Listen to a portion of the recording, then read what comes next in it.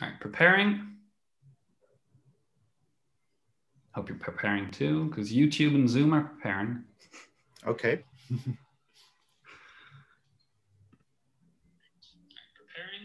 There we are. There we are. Okay. All right, we're live on YouTube. Awesome. There we are. Okay, yes, everything's launched. Perfect. So, Andre, Great. hi. Hello, Antoine. It's great to be here. I've been looking forward, actually. Finally, we are here. Me too. We had a great panel discussion. That was 6 months ago in February with Ron, so. Heather. Yeah. Oh, and yeah, that was a great panel. Yeah, I loved it. Yeah. And so very relevant also, right? Yeah. Sorry? It was really relevant. I mean, what we were discussing for many teachers and entrepreneurs, it was great to be part of that team. Yeah. It was, it's very interesting to talk about, this overflow of free webinars, things like that, and what actually constitutes valuable, practical CPD for us teachers. Exactly. Yeah. Well, I hope, I dare say today is going to be one of those as well, because you're working hard. Yes, I've been working really hard, especially after I started teaching. I'm teaching some postgraduate courses in Brazil. So I teach subjects related to language, bilingualism, cognition, neuroscience, psychology, and it's been really hard. Lots of things to do. I just can't help it. I can't help it. They say, hey, do you want to do this? Well, I will find some time to do it. I think we kind of embody, a lot of teachers embody this idea of, hey, if you really want to enjoy your life, like make your hobby your job. Yeah, I think that's true, mm-hmm. and I think people can tell that we love teaching and training. And so, it's never too much, I think. But it should be at some point, right? We have to get some rest. We have to have some free time to do stuff that we like as well. Yeah. Yes. Don't let it kill you. But I don't think you're on that road. I mean, I really like what you've put together, that idea of learning Cosmos. Oh yes, and well, since you mentioned it, I do have the magazine here, Learning Cosmos. Nice. And it looks really beautiful. I was really proud when I got this in my mailbox. And so the idea is really to put together some principles and theories about learning from different levels, levels of analysis. So we have the cognitive level that deals with attention, memory, language use, reasoning, and things like that. But we also have the emotional level. So emotional intelligence, regulation of your emotions, how emotions are built in the brain, right? And I felt like, well, as teachers, all of those things are incredibly useful when you're planning your lesson, delivering your lesson, reflecting on your delivery, right? And normally they're not put together. They are actually in different books and different articles. And so my idea was really, how can I bring all of those things together in a way that it's not too complicated, but it's not oversimplifying it, right? And I thought of the cosmos, right? I'm a huge geek.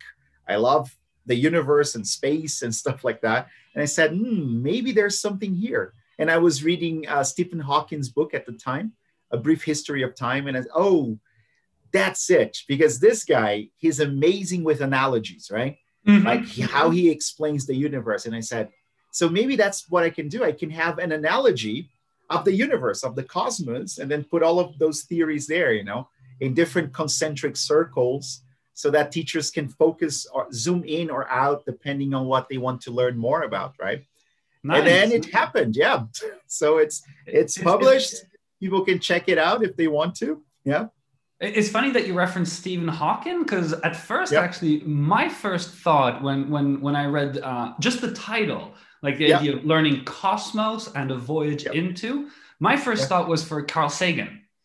Yes, Carl Sagan was definitely another source of inspiration. I was watching Neil deGrasse Tyson's new Cosmos, the remake by National Geographic, right? I've always been a huge fan of Carl Sagan's original Cosmos, right? I mean, he was also a master of analogies and helping us understand the universe with very simple ideas, right? And yeah, he was definitely, he's all over, the learning cosmos conceptual framework.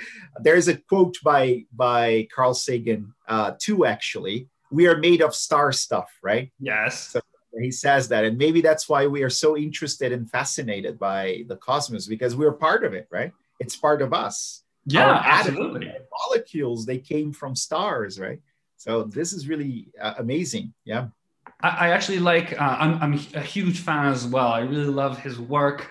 Not just like there's the deep work that he's done to help all the NASA missions, etc., but also the intense work he put into spreading knowledge, and that I really love. And so one of the, I really like working not just on pronunciation, but also on intonation. And, definitely. For one of those, I use his pale blue dot speech.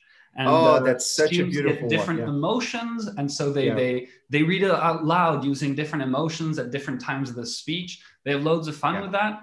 And very good choice. I mean, he was an incredible speaker, right? And very, it's really hard not to pay attention.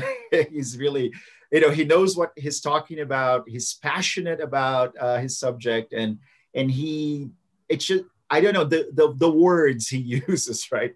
Everything kind of makes sense. So he's a great speaker, and definitely something we should use more in our classes, right? Well, going from Carl Sagan, I actually thought of, so the Learning Cosmos, that brought me to Carl Sagan. And I thought, then if Andre is as much of a geek as I am on that kind of thing, he probably as well knows Star Trek and the Enterprise. And I was wondering, if we put Andre on the Starship Enterprise from Star Trek, what would his role be? I was wondering, would you be more of a Spock, of Deanna Troi? I am a geek. I love Star Trek. I love Star Wars, anything related to space, really. I don't know if I would be a Spock, because, Spock has something that I don't enjoy that much, actually, which is the idea that you can separate rationality from emotions, Think about that, right? And this is not really true from a neuroscientific perspective. We can't really separate cognition and emotion. But I like that he's very rational and logical, and he applies, this approach to understanding the world. And I feel like in that regard, I would be very much like Spock. But I would also think of myself as Kirk, for example, or somebody who, because, I think of exploration, of really being, leading, let's say, this incredible voyage, this idea of actually bringing people to follow me through this voyage, exploring different galaxies and planets. And so I think I would be a commander, or maybe, I don't know. So I think I have a little bit of many different characters there. Picard. I love Picard because I love.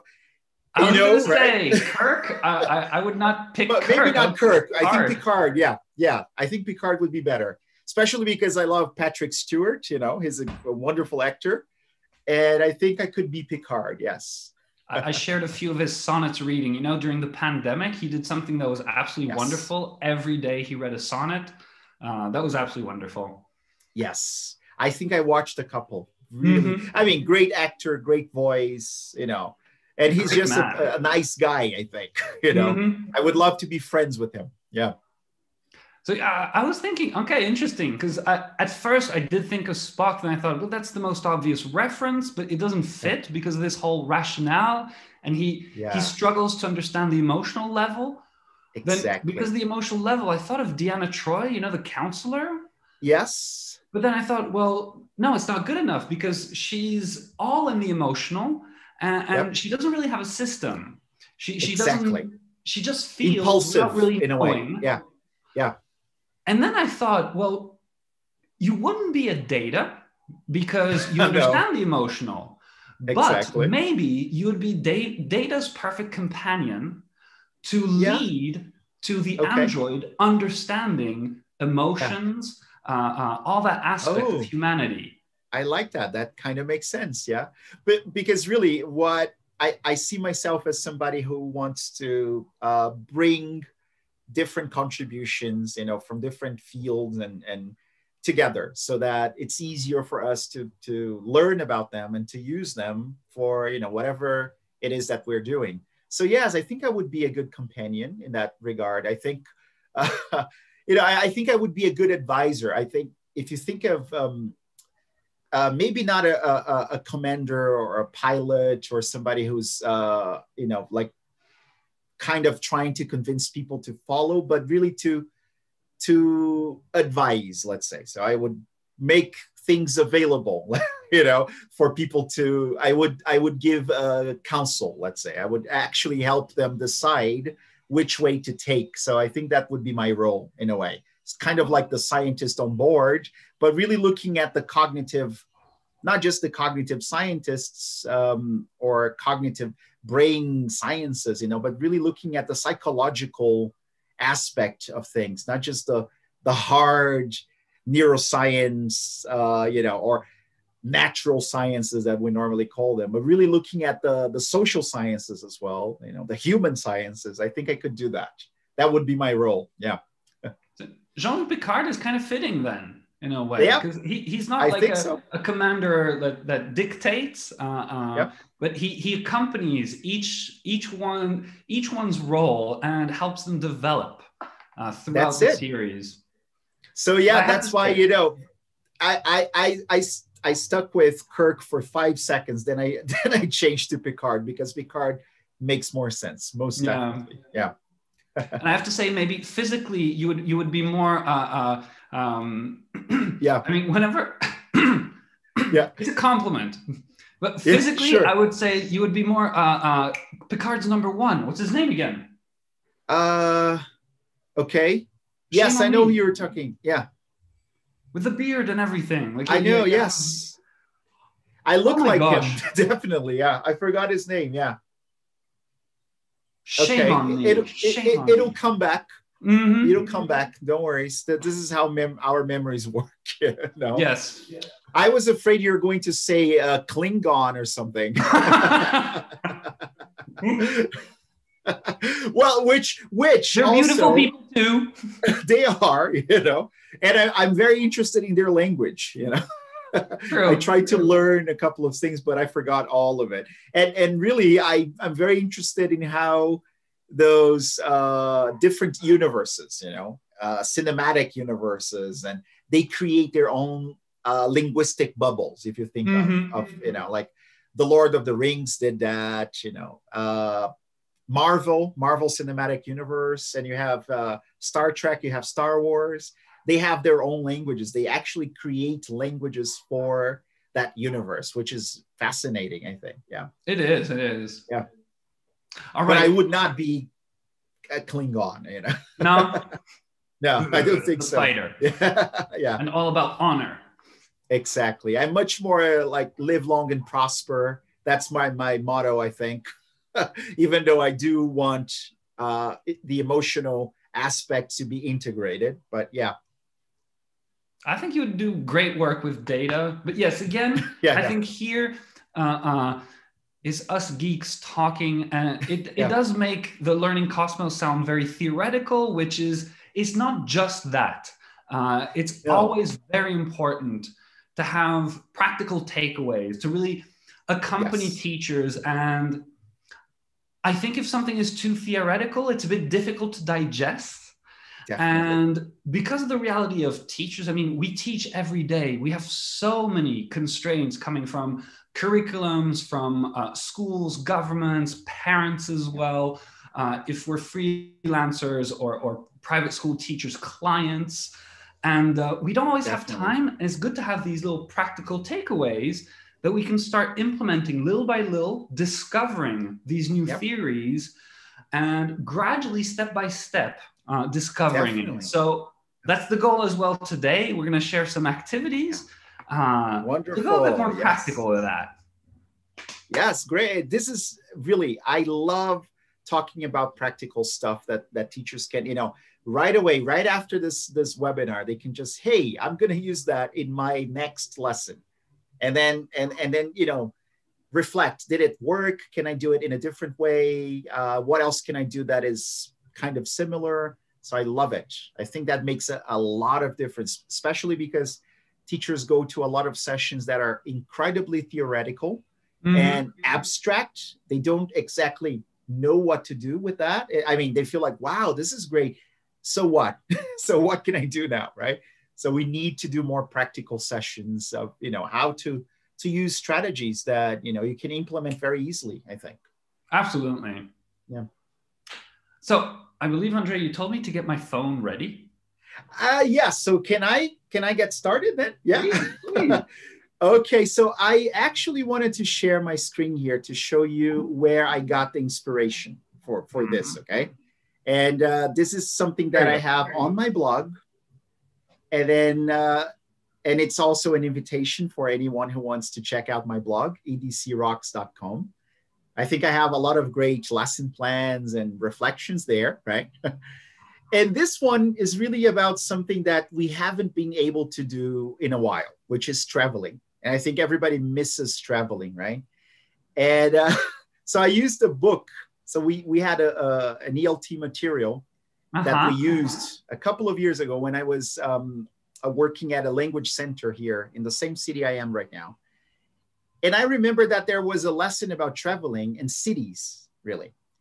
And then I remembered that a couple of years before, I had watched a video about this crazy guy, and his name is Matt Harding. And I don't know if anybody knows this guy, but he has a website, and the website is Where the Heck is Matt? Yes. So have you ever heard of him, Antoine? Maybe? Yes, I have. I remember. Okay. All right. So I don't know if you remember what he does, but he basically travels all over the world to different cities, and he posts something on social media to get people to join him for a very silly dance that he invented, So I don't know how to do it, but he moves his arms in a very funny way, and he jumps around, right? Something like that. Yes. And actually lots of people joined this guy, and then he films himself, right? And then he edits. So he's been to hundreds of countries, right? Almost every country on the planet. And he has footage in different cities. And I thought, this is great, So I can use this to help my students think about Matt. Where the heck is Matt? But then, I think Destiny had something in store for me. And then, so I want to show you a friend of mine that became quite popular after, I think, probably 2 or 3 months. And his name is Mr. Trunk. So there you go. So this is Mr. Trunk. And I know a lot of people might be thinking, well, what kind of grown man walks around with a stuffed elephant, right? And well, after you know about Mr. Trunk and the power of Mr. Trunk, I think you're going to change your mind. Because then we started thinking, how can we use Mr. Trunk in the classroom for my students to actually integrate Mr. Trunk somehow, into their family routines, for example, and then bring Mr. Trunk back to the classroom so that they can talk about the experiences they had with Mr. Trunk, right? And I'm not just talking about young learners, even adults did that, and they had a lot of fun.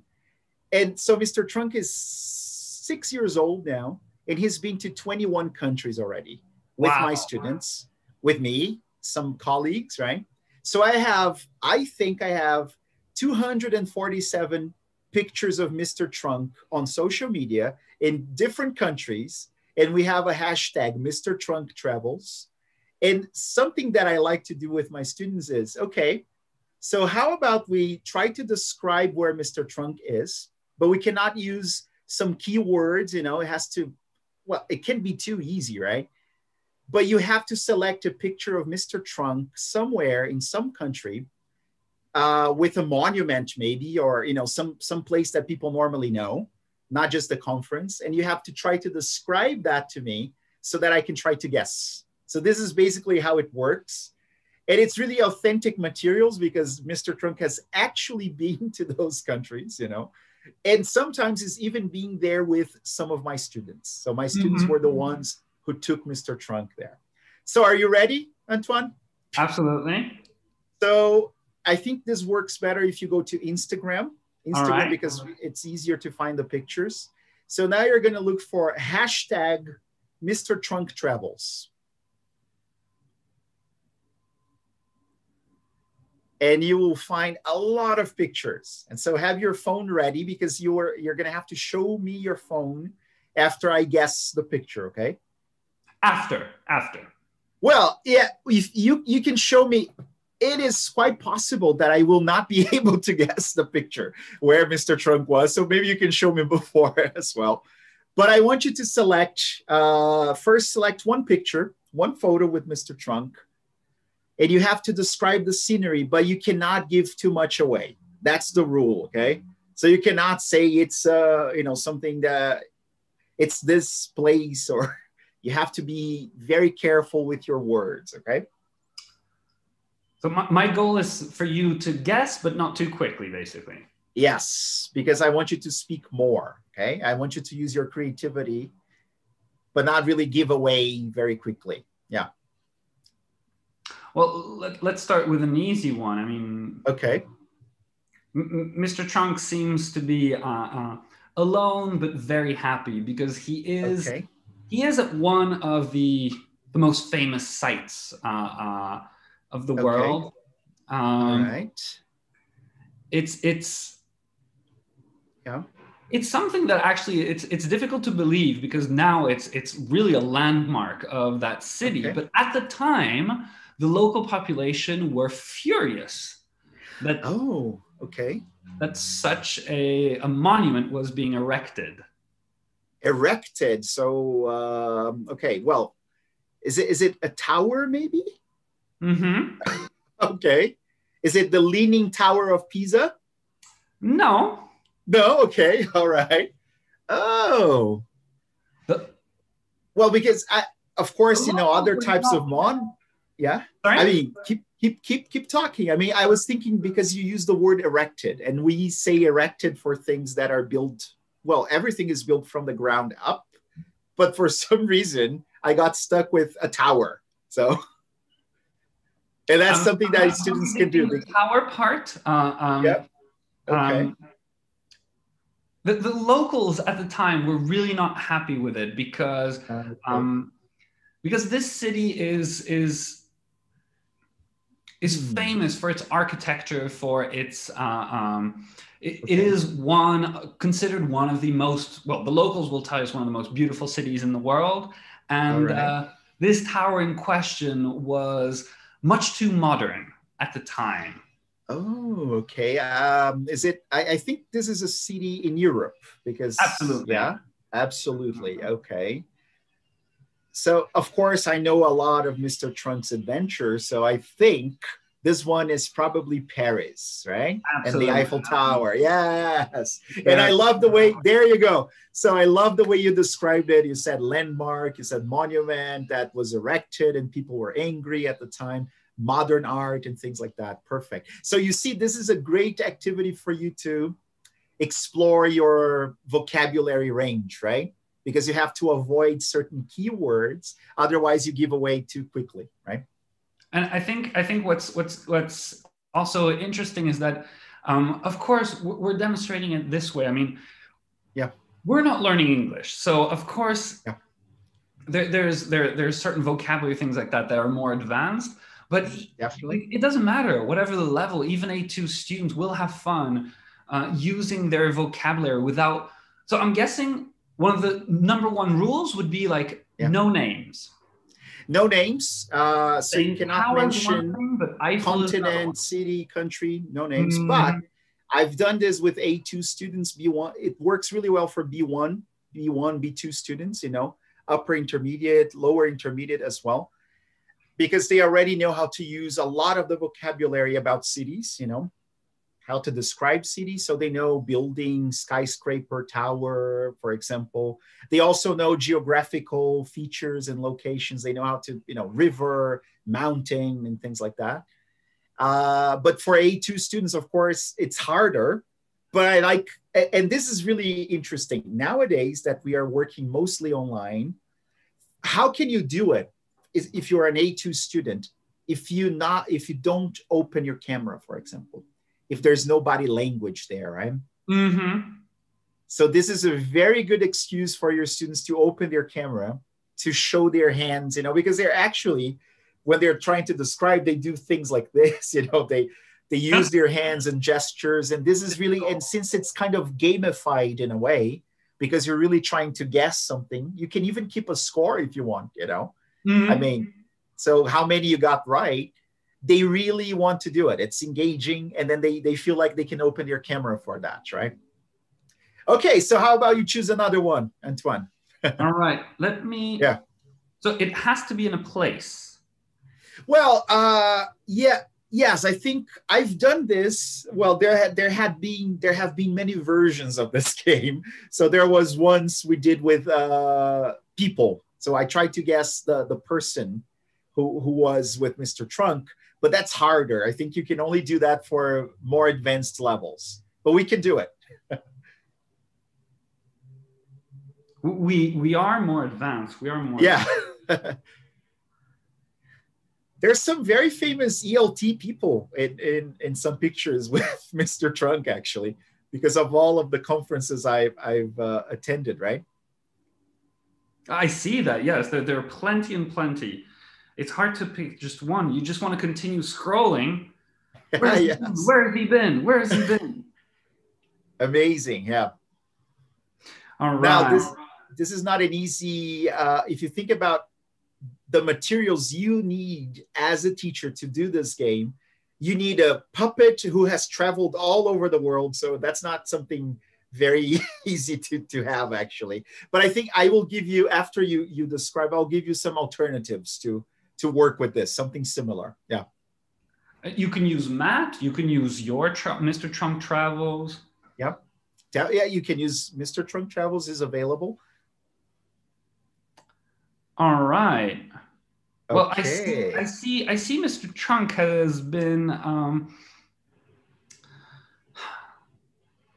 I think Mr. Trump here, Mr. Trump. That was his first name, by the way, and we had to change for obvious reasons. Yeah. My students, they thought that the trunk of an elephant was actually called Trump, and that's what they called him first. But then it was 2016. We had to change it very quickly, and now it's Mr. Trunk. Yeah. I think even Donald is taboo nowadays. Exactly. Yes. Look, Mr. Trunk is. I think Mr. Trunk was hoping to be entertained, but he came a bit late. I would say like 2 centuries too late, unfortunately. But he is at one of the most famous circuses in the whole world. Okay. Well, this one is hard. Okay. See, I don't remember all the pictures. All right. It's a very old style circus, of course. They didn't use that word exactly at the time. Oh, okay. No clowns involved. Sure. Quite the opposite. It was a bit of a bloody affair. Okay. So that brings me back to Italy, possibly, right? Yes. So probably Rome. Yes. I would say in the Colosseum, right? Absolutely. Yes. All right. In front of. Okay. Perfect. There he is. That disappointed face. He was really hoping for a show, but no. Yes. 2000 years too late. Yes. And I'm pretty sure they did terrible things to his mates, to elephants inside that place, right? Probably. I'm sure. Tigers, most definitely. Elephants, maybe. I really don't know that much about it. Yeah. Yeah. I really don't know much. Yeah. But this is, again, as a circus. That's something that we can also incorporate. So you can find out something about the location. And this is, so I've done this game in so many different ways. And I remember that one of the most, like fun times we had was really there. I pre-selected 4 or 5 monuments, and then they had to guess. And then after they had guessed, they had a couple of minutes to do some research using Google or Wikipedia or whatever. And then they had to do a 1-minute talk to really describe the place and talk about the history of the place. And if they wanted to visit that place, right? And especially now with the pandemic, after being in their homes for months and months. And then it was fun just to be able to think, to wonder, oh, I would love to visit those places and to really learn about the history. And so this is a very interesting activity that can lead to other activities as well, right? Sure. Because most of these places now do have virtual tours, but I'm also thinking what you're saying about about digging a bit deeper, doing a bit of research, and giving a presentation like about these different places. Maybe we could even add a little creative thinking, critical thinking component, where basically like when the different groups present their more thorough research about the place, they should have like 5 facts about it and 1 untrue fact. I love it. Perfect.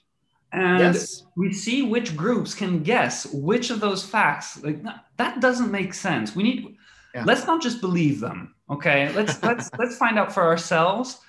Because I think in the age of the internet, that is really very important skill. Yeah, most definitely. There's fake so news and yes. Definitely. And this is really, nowadays it's part of the core. So we have a kind of a common core that has been regulated here in Brazil as part of our educational policy. So we call it the common core, the standard for education. And one of the skills that we have to develop is digital literacy, but also under that umbrella of digital literacy, you have to be able to distinguish, right? Facts from fake news, for example. Interesting. So it's really important for students to know that. Yeah. Nice. They have to be able to, so if they're conducting research and they have to present something, they have to go to reliable sources. They have to ask questions like, this sounds too good to be true, or so that they develop those skills. Government programs? I'm sorry, I don't want us to talk too much politics. I mean, I do know that your current president is not the most famous for... No, terrible, yeah. No, but this is a pleasant surprise that this is coming from the government program, actually. Yeah, well, there was, for many decades, we had basically a guideline of, how our educational system should work and the types of, the curriculum, for example, that we should see in public and private schools.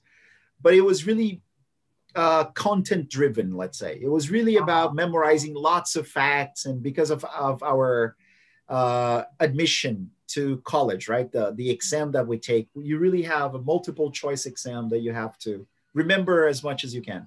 But then in the last couple of years, the last decade, we've had lots of discussions coming from Congress and, experts. And now we have a common core. We call it the national base or basis for education. And it's not so much about content anymore, but competencies, right? And skills that we have to develop in school. And one of those competencies is digital literacy, artistic culture and things like that. So, which were not present, were not really a priority in Brazilian education for a very long time. So now the schools, they have to adapt to the common core, which is a good thing, It's hard, of course, but still, we're really talking about competencies and collaborative work, digital literacy. We're talking about critical thinking, for example, that was not really part of our schooling. I mean, it was, but it was not something top down in a way. We didn't really talk about it. So now we have regulation. We have legislation telling schools you have to adapt to this common core, which is good news. Yeah. It's great news, I would say. Yeah. That is definitely. Really, to me, yes, education is all about basically giving power back to the people. The more the leading castes control information, yes, it's really the more people know, the more people find out, learn how to learn, learn how to think, how to check, things like that. the better off we'll be. Most definitely. Couldn't agree more. Yeah. All right. All right. And before you show me your activity, I just wanted to share Okay. something because, I think a lot of people are probably very curious about Mr. Trunk's adventures. And I just wanted to show some of the places he's been to, So you can see here some of the pictures. Many of the pictures were taken in conferences I attended in 2019 when I was finishing my master's at the University of Bristol. So, he's been to Poland. He's been to, see, Poland. Gdansk. Yes, such a beautiful, that's where I met Christopher, by the way, right? Oh, nice.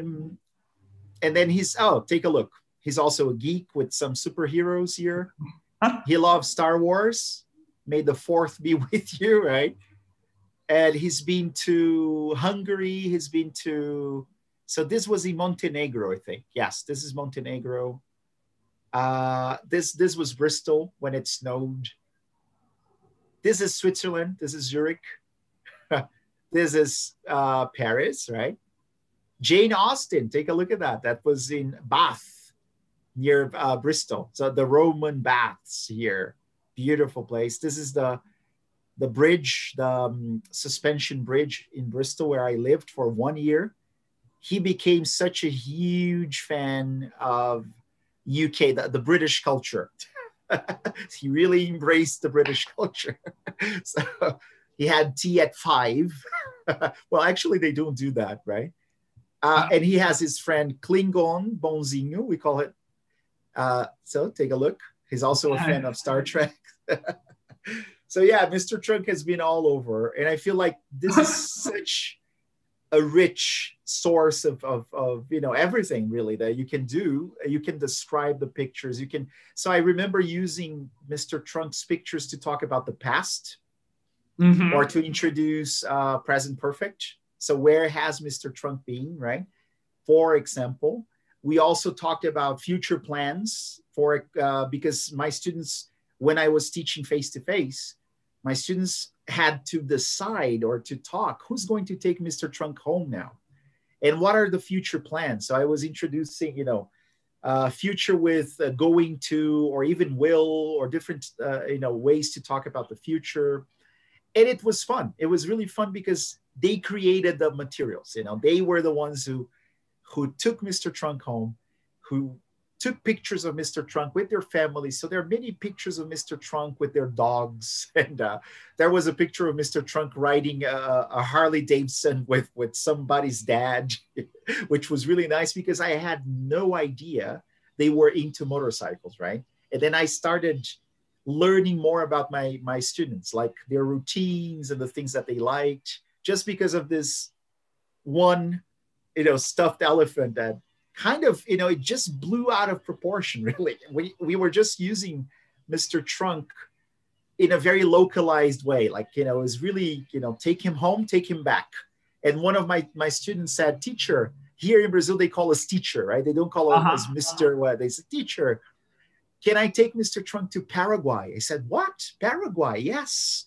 I'm going to spend a few days in Paraguay and then Argentina. I said, please, yes, do. So he went to Paraguay, Argentina. Then I went to the United States for a couple of weeks.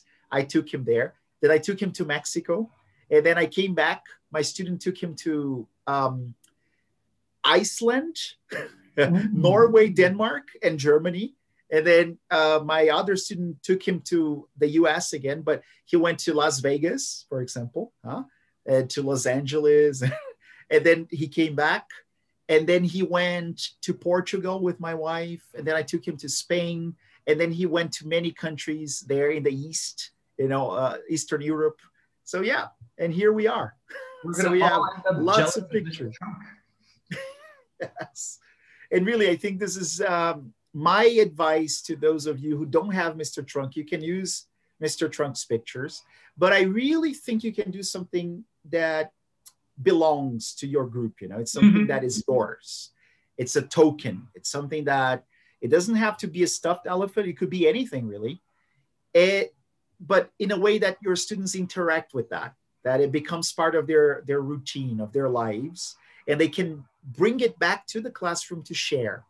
And nowadays with remote teaching, it's more complicated, but we can even use the post office, for example, to send stuff around. If you are in Europe, I think it's quite easy for you to get people who are traveling to actually take pictures of this thing that you have, so you can start building your repertoire, let's say, It's really fun. It works really well. Well, it would definitely be a great argument for bringing conferences in person back. Definitely. But I think next in-person conference, Andre, you might find like a lot of teachers, each with their own like little stuffed animal. And that would be nice. Them, and every conference, teachers exchange their stuffed animals, and within a few years, like we'll have a bunch of Mr. Trunk cousins. Yeah, that would be great. Yeah. Mm-hmm. And then I could take your stuffed animal back to Brazil, spend some time here, send you, and then when we meet again, another conference there, and then I'll give you your stuffed animal, with a little more experience, more, seasoned a little bit, so that you can use him to do something with your groups, Yeah. I was wondering, did you get the idea from, because it really reminds me of that, it was a French movie, Amélie Poulain. Amélie Poulain, yes. Right? It was an elf or gnome. It was a garden. It was a gnome. Yes, it was a garden gnome. Yes, that traveled all over. Lost the taste for life after his wife had passed away. Yes. And at one point, she grew tired of trying to convince him to get out of the house. So she stole his garden gnome and started sending him postcards of the garden gnome in various places around the world. I remember that. Yes. It was just like, what is going on? And by the end of the movie, he just left home. He said, okay, I need to move on. I need to embrace life again. Yeah, off I that's go. Such a great movie. I may have been influenced at a subconscious level, let's say, because I remember watching that movie. I loved the movie. And, I found out that there's a platform. I love working with projects, project-based learning and everything. So there's a platform called IEARN. It's International Education and Resource Network, IEARN. And there are, I think, 100 ongoing projects with, students from all over the world.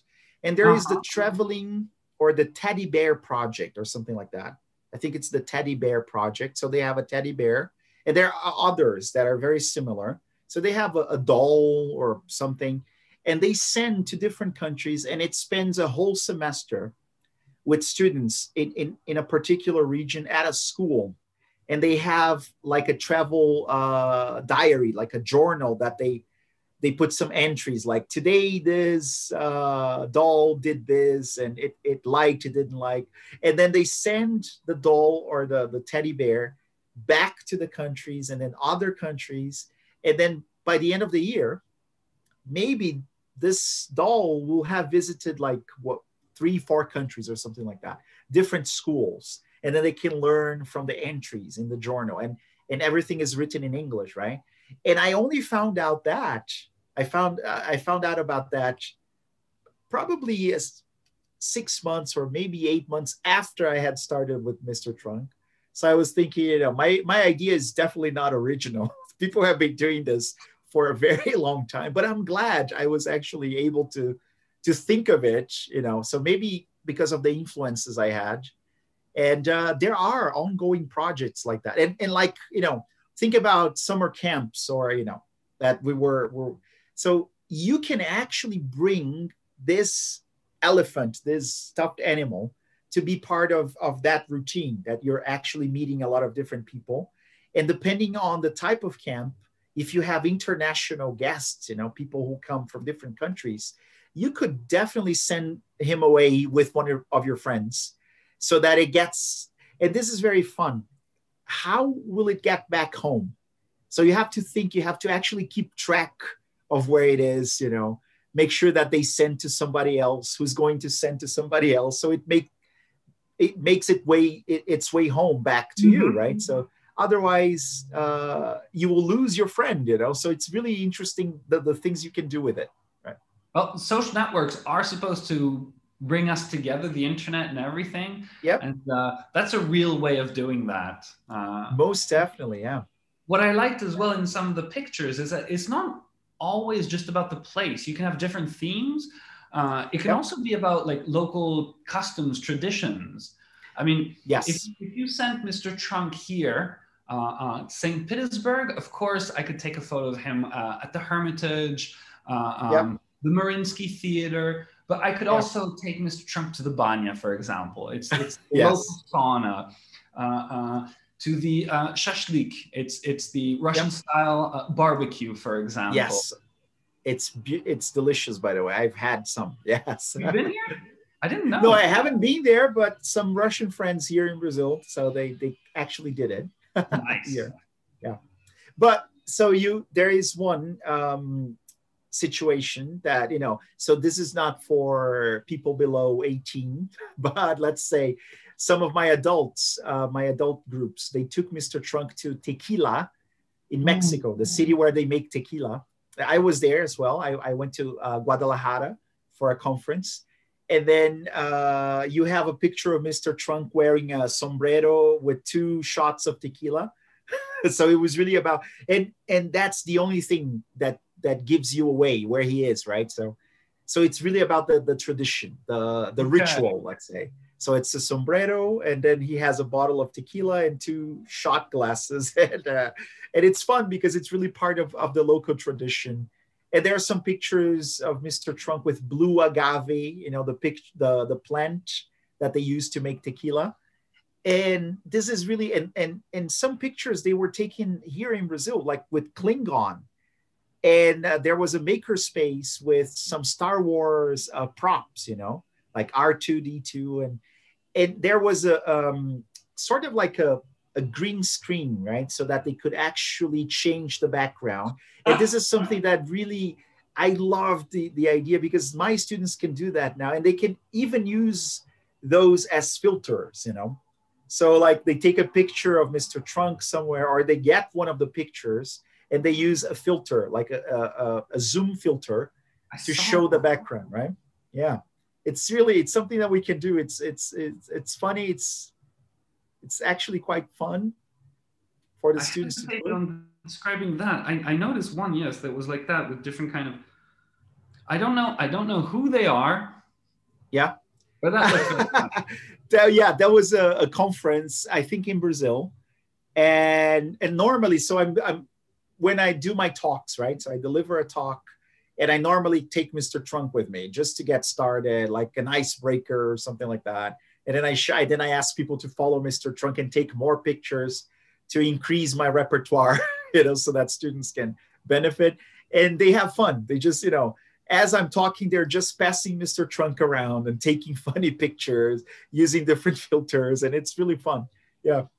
I missed that, by the way. I hope we can do that again really soon. Yeah.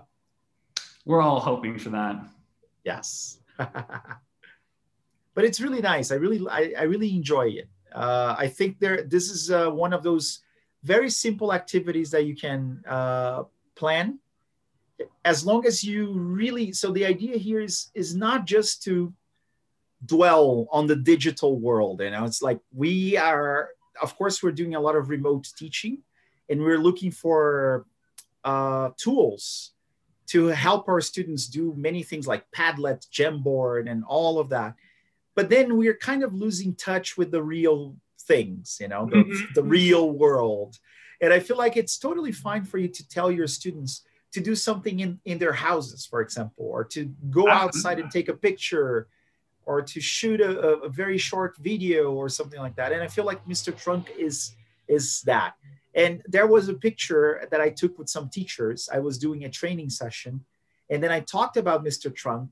And then one of them had a doll, like Frida Kahlo, So she brought Frida, and then we had Mr. Trunk. And then Winnie the Pooh, like a tiger. And so we had all of those very funny stuffed animals and characters. And then we took a screenshot. We took a picture, and then it's us, teachers, grown-up people having fun with stuffed animals.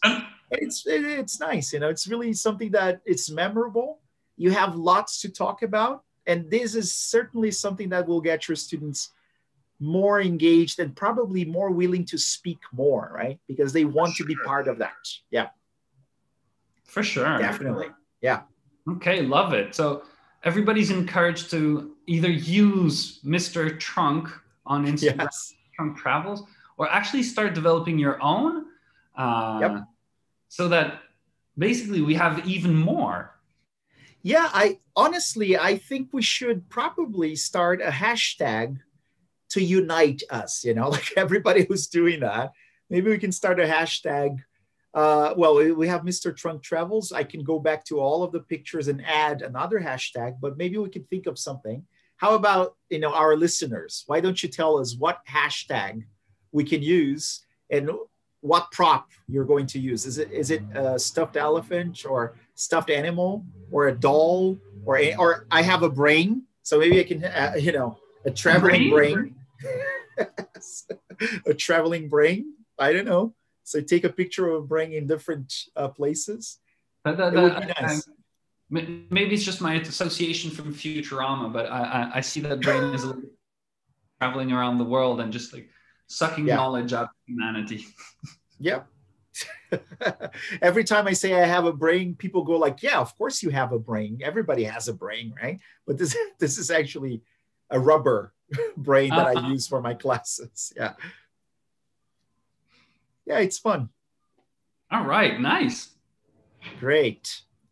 Well, I have a little activity in store for you as well.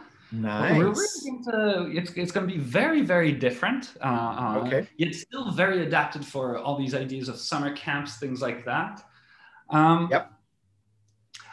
I was thinking of an activity, especially because it's kind of our first live stream. We've had a panel discussion, but it's our first live stream together. So definitely, I thought, well, we're a bit like learners in a classroom, like learning to work together as well. And I thought, let's focus on activity that is good for language development, of course, but also for collaboration.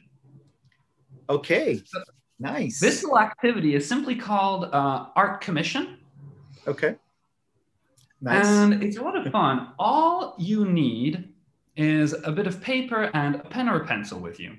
Okay, I think I have. Well, let me get here. I have. Oh, I didn't think of warning you of that. Okay. True. No, I do have a pen here, and I certainly have. I have a notebook, lots of paper. So yeah, there you go. Okay. I do not expect you to be as good as Pablo Picasso or Dali or something like that. But okay, well, I'll do my best. It is called Art Commission because in turns, what we do is one of us plays the so like many, many years ago, for example, first I'll be an art patron and I have this vision of a piece of art that I'd like you to create, the artist. Oh, okay. But cannot see my vision. So I have to describe what I'd like you to design.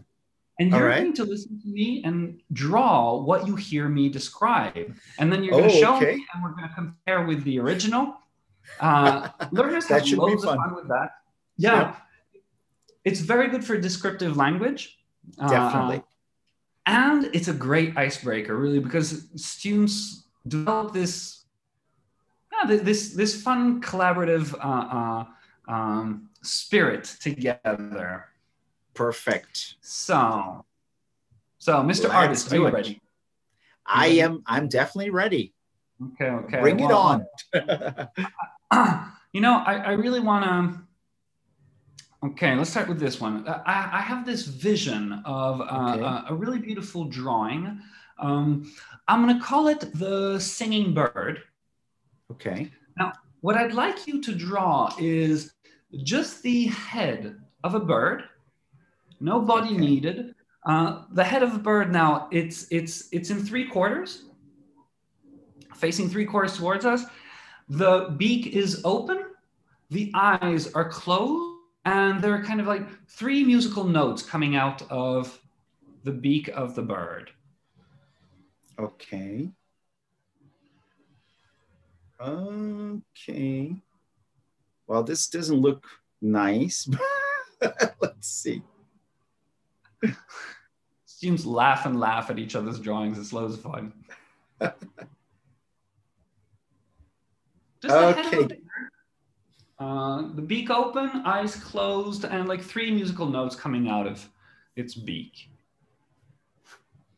Okay, I think I got it. All right. Can I show you? Yes. Oh, wow. Let me show you the original. Yeah, I'm sure it's much worse than mine. Well, not very too close. Bad. Yeah?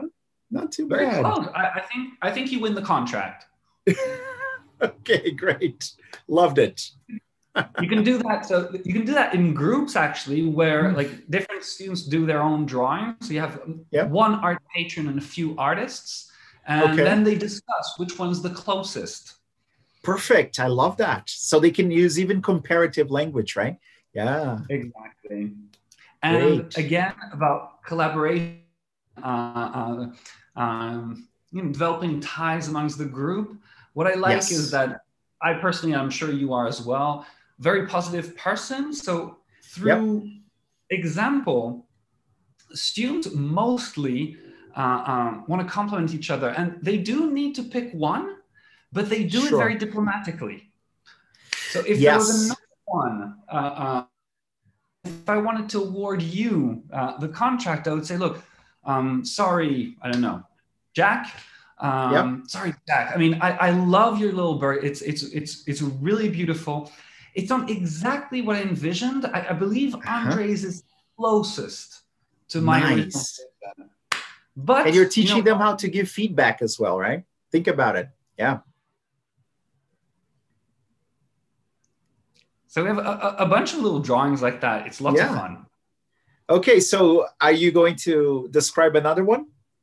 You want to try a second one? Yeah, let's see if I can do it better. Huh? Okay, this one's a bit challenging. Okay, I like it. Yeah. So, look, Andre, this is a piece of work for me because I am a teacher as well. Apparently, I'm a billionaire teacher, art patron teacher.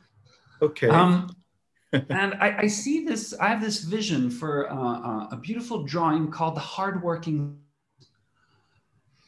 Yeah. Now, there's no need to draw an actual student. What I is an open textbook. Okay. And so it's open approximately in the middle. And so you have a page open on the right, a page open. Now, both pages have kind of like just lines at the top and at the bottom to represent text. But in the middle, they both have a diagram. This is a maths textbook. Okay. In the middle of the left page, there's a little triangle. Yep. And on each of the angles, you have the letters A, B, and C. Okay. And at the center of the page on the right, there's kind of a graph. So you're just going to draw the y-axis, but not the x-axis, just the axis. And then a line that goes up and down. All right. Okay. That's it? That's pretty much it, yeah. All right. I think I got ahead of myself, and I did draw the x-axis because, you know, when you said graph, but let's see. Well. Nice. Show you the original? Let's take a look. It's this one's a bit more challenging, honestly. Let's face it. I think so. Oh, okay. Yeah. Very close. Well, not too bad, right? Not too shabby. Absolutely. Very close. Right. Nice, nice. I love it. Yeah, great. Well, when you said you don't have to be like Picasso, I was thinking, oh my gosh, he's going to describe very famous works of art. And that's going to be terrible. Even worse, like Dali, you know, the melting clock. Oh, the melting clock. Yes. Yeah. That would be tough. Yeah. No, The no. funny thing is that we probably have a memory of seeing that, right? Like everybody has seen it. So we could probably try to get close, but I don't think so. Yeah, too True. complicated. Yeah. At the same time, it's a matter of generations. I don't know if we're talking about school kids, Yeah. teenagers. Yeah, they don't, I don't maybe know. they haven't seen it. Yeah. Which is kind of sad, isn't it? I mean, they have to know about I art almost and cried one day when a teenager just looked at me when I said the Beatles and looked at me like, they don't know the Beatles. I know. Yeah. no, Yeah, no. I remember Freddie Mercury. I was actually teaching 3 years ago, and I remember that I like to play the guitar and I like rock music. I'm a huge fan of the Beatles and and rock in general. And there was, I think it was the movie was coming out, right? It came out last year or 2 years ago, Bohemian Rhapsody, right? Yeah. Yeah. And then, of course, I said, well, let's watch a preview so we can talk about. Do you like movies that depict the life of famous people, bands, and whatever? And then they said, yeah, we started brainstorming, and then I showed a picture of Bohemian Rhapsody, and the Egyptian actor, the American Egyptian actor that I forgot his name, Malek. Malik? Remy Malek or something like Like that. Yeah, that. Remy. Yeah, He even won an and Oscar he for the did a role. great. He did a great. Yeah, he won an Oscar for that role, right? He did. Best actor. Yeah. And then I showed a snippet of the preview with the guy. And then my students were like, "Oh my God, who the heck is this guy? Which band is it?" And then I said, "Now you're gonna know." And then they were singing Bohemian Rhapsody, right? And it doesn't ring a bell. I said, "Oh my, you don't know?" And then I said, "Okay, let's play Hangman or something." And then he tried to guess the name of the band, right? And then they started with A. No, there's no A. And then somebody said E. Okay, double E. Okay. And then I wrote Queen, and they said like, "Yeah, we still don't know." I said, "You don't know Queen? Oh my God!" It is something. I think It's generational, I guess, right? I see why you picked the song Bohemian Rhapsody, but I Yeah. think it would have been easier. I would have gone We are with the champions, Or We Will Rock You. or We Will Rock You, right? Yeah, Because those that's two true. songs are very popular for any kind of sporting event. Yes, that's Um, true. That's true. but I think they would Maybe have they would have recognized that. recognized the song, but they would still not know the name of the band, right? And then again, I said, "Oh my gosh, we have to teach you about those bands. They were awesome bands. So they changed the industry." Yeah, I know. Andre, are you feeling a little old as well? Well, I was waiting for somebody to say it, but yes, I am. Yeah, it's part of life, right? Absolutely. Yeah. I remember bringing the guitar for some classes. I like brain breaks. I like, okay, so we're going to work for 15 minutes and then we'll take a 2-3 minute break. And then sometimes I play the guitar, I play a song. And I remember the first time I felt really old was when a bunch of teenagers asked me to play a lot of songs I had never heard of in my life because they were very modern, very recent. So I had no idea what they were talking about. And then I had to, at the time, like, I don't know, 7 years ago, where I had to learn Taylor Swift and One Direction. And then, Ed Sheeran started becoming more and more famous. I said, well, he has some great songs. Okay. And then I started learning a few, but still, I didn't know most of them. Yeah.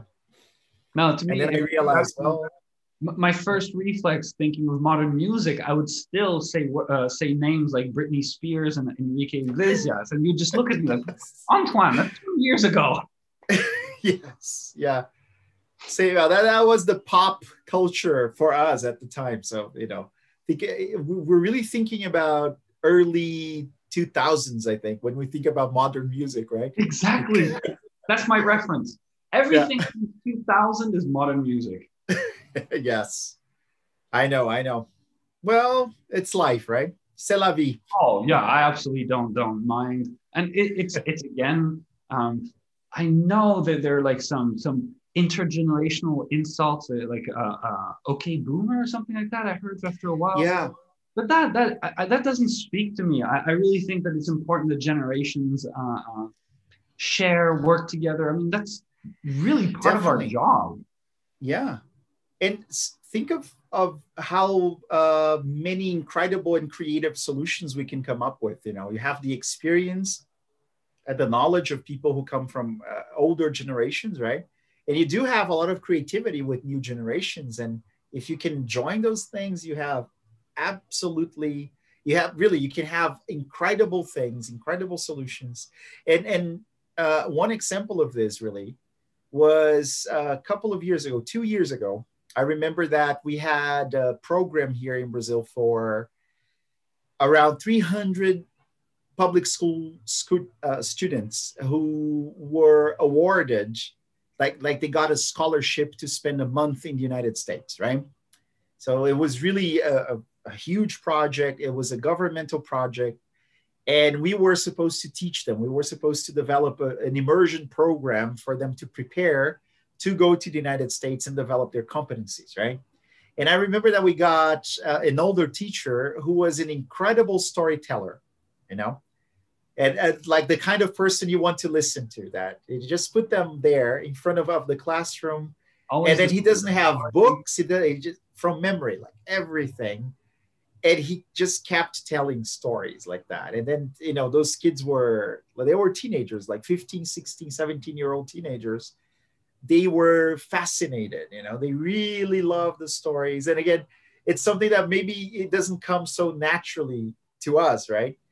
Like just, okay, I'll tell you a story. Because we feel like we have to use digital technologies with those kids. And, you know, the power of storytelling, for example. It's amazing. Absolutely. You don't need anything else. You just need somebody to tell you the story. Yeah.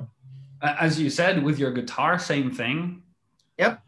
And same what thing. What I really liked as well about you mentioning the guitar is I think that's something that's key for us teachers to remember. To remember to vary in energy levels that students spend during the classroom. Sometimes curriculums are a bit heavy and teachers are forced to teach this and that, and it becomes a bit heavy, and students just completely zone out at times of lessons if we don't have these little times of the lessons where, you know what, not that much energy is required of the students. Definitely. But they're still communicating and they're still learning. Yeah. That's why I remember my trip to the US in 2016 was part of a program also. And then we had a guest teacher, like a visiting teacher from the state of Wyoming in the US. They have more wild animals than people. You know, like they have like, I don't know the population now, but they have this huge herd. I don't even know the collective of bisons. I have no idea. A herd of bisons? I don't know. But anyway. Yes, I know. Probably. But so they have more bisons than people. Really? In the whole state. Yeah. Something like that. And I remember that beautiful. It's close to the Rocky Mountains in Colorado. Beautiful, beautiful state. And they sent a teacher to actually spend a couple of weeks here in Brazil, teaching us, you know, different strategies and everything. And then I went there to spend a few weeks there as well. And she was the first person who introduced me to the idea of brain breaks. Brain breaks. And that changed my life as a teacher, because I remember, and now I understand why, after studying psychology and neuroscience, we get, if there's too much information being thrown at us, you know, all the time, we experience something that cognitive psychologists call cognitive overload, right? Yes. Because we have a working memory system that gets full very quickly, depending on what you're doing, right? So one of the ways to avoid that and to actually work around that is to have a break. Just like it's like going to the gym to work out, you know? In between the series, you have to have a break. Otherwise, you get injured. And it's such a simple idea. I started implementing brain breaks.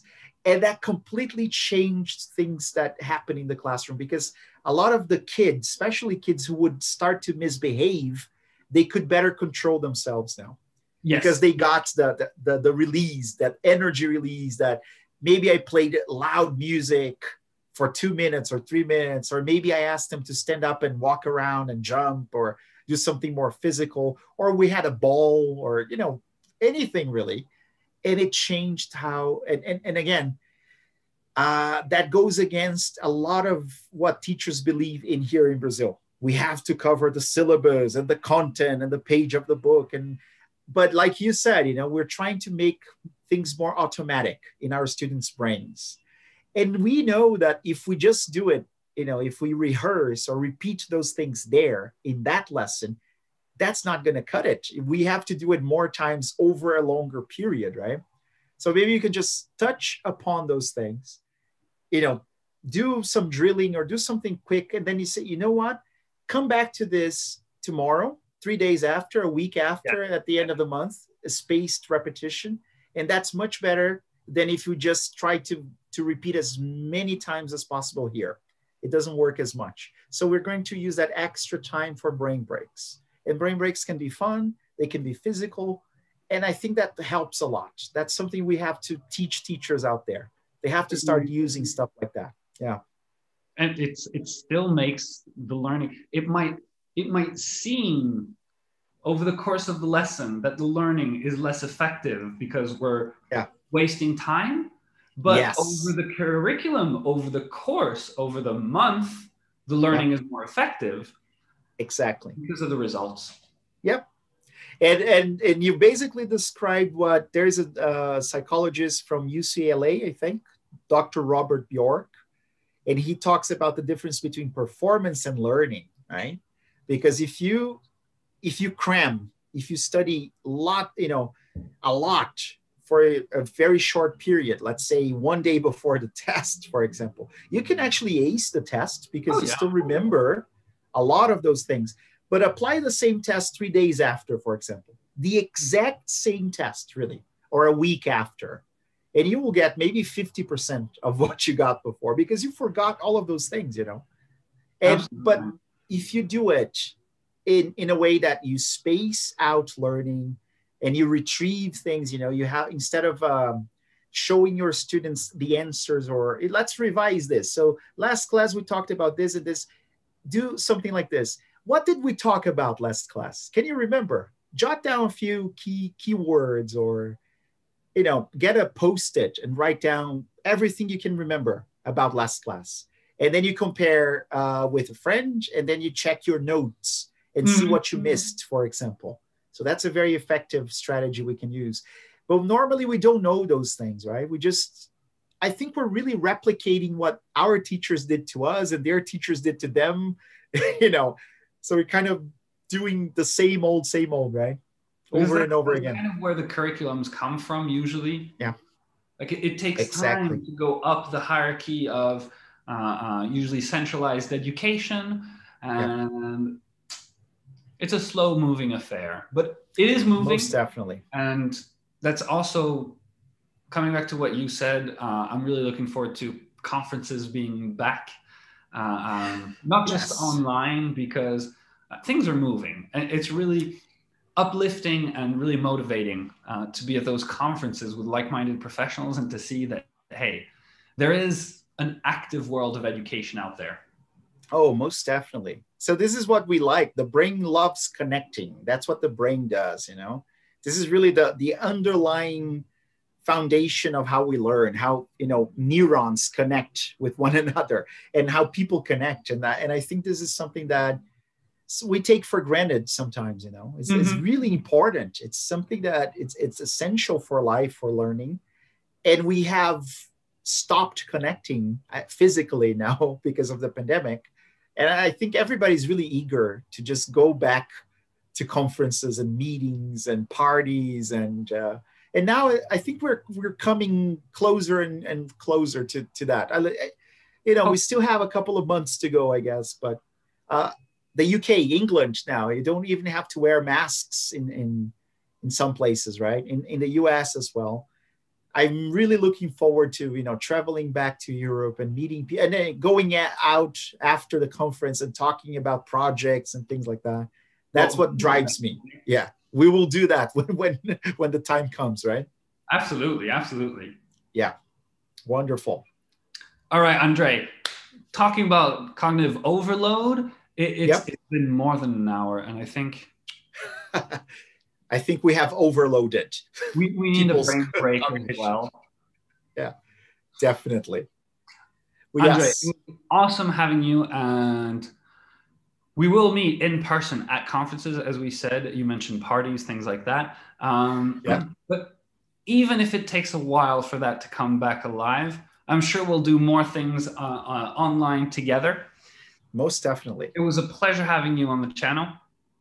Well, my pleasure, Antoine. And really, it was really great I know a lot of people are going to watch this later on and, leave your feedback, comments, ask questions, follow us on social media. We're trying to share good practices, right? And we would love, again, the idea is connect. We want to connect with you, right? So as long as you'll have me, I'll come back. If you'll have me again, I'll come back. Yes. Yeah. All right, Andre. Perfect. It was a great stream with you. Everybody, do your homework. If you're looking for a good read at the moment, the Learning Cosmos is right there on Andre's Facebook page. So check that out. And I hope to have you again soon. Yes, looking forward to it. Thank you very much. Yeah. Andre, have a great day in Brazil. You have a great day in Russia, and we'll talk again soon. Okay. Bye-bye. Time already. It's about 18 degrees now Celsius, so it's getting warmer. Yeah.